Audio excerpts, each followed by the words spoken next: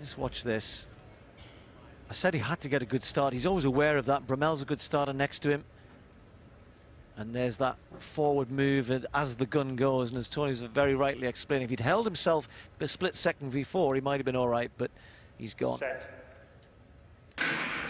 Bromell away nice and cleanly. Gittins gets away well alongside him, so does Kiryu, the Japanese athlete. Look at Gittins going well here. Bromell's got to just about get it on the line.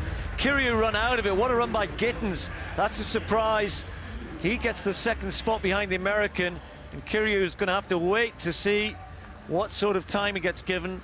But with the talent to come in the next two semi-finals, well, who knows, might not be quick enough. You could see almost a little twitch from Bromell there, but he was still at the gun going.